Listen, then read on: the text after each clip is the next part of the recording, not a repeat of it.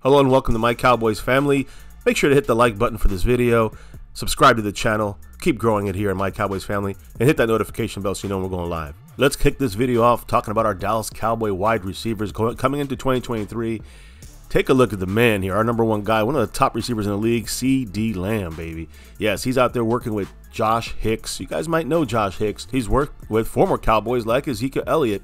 Remember, Josh Hicks is a running back guru, fitness trainer as well, but the reason CeeDee Lamb is there is because he's also a footwork movement specialist, and CeeDee Lamb's just trying to get better and better every day entering the 2023 season.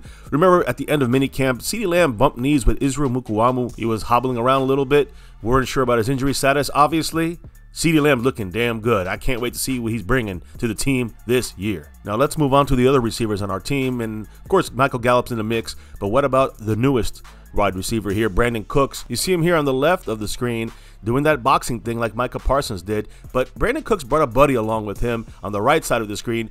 Second-year wide receiver for the Cowboys, JALEN TOLBERT, and man, these two guys have been working together the entire offseason. This is the kind of mentorship we need for a young guy like Tolbert. So big ups to Brandin Cooks for this, but didn't stop there, guys. Now take a look at this video clips with both these guys working on their speed as they're getting ready for training camp here a couple weeks before it kicks off in Oxnard, California. And vroom, man, Brandin Cooks looks fast. Looks like he's still got that 4.3 speed in the 40. And you can see Tolbert here, he's working on his get off. Looks like more on that 20-yard split time, maybe 10-yard acceleration. We'll see how this helps him throughout training camp and into the 2023 season. So I really love what I'm seeing out there from Brandin Cooks, being a great mentor to the younger wide receivers, especially JALEN TOLBERT. So keeping all of this in mind, let me know what you think about our receiving core and the way Brandin Cooks is really helping some of these young guys. Be sure to comment down below. Don't forget to hit that like button for the video, subscribe to the channel, and never forget, here on MCF, Go Cowboys!